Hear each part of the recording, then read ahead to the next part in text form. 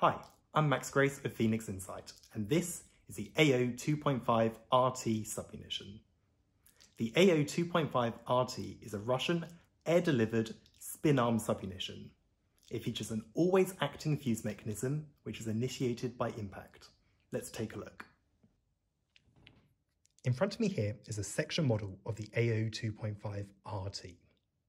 On either side of the central fuse mechanism are two warheads. These are filled with TG40 explosive. The casing is made from steel and is internally notched. This provides an enhanced fragmentation effect upon detonation.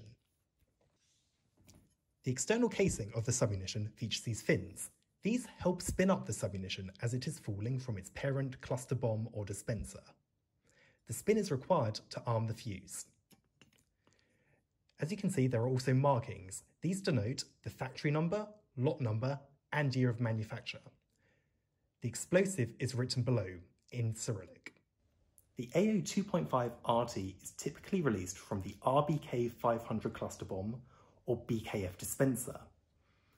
The RBK-500 cluster bomb holds 60 of these submunitions. The BKF dispenser holds just 12.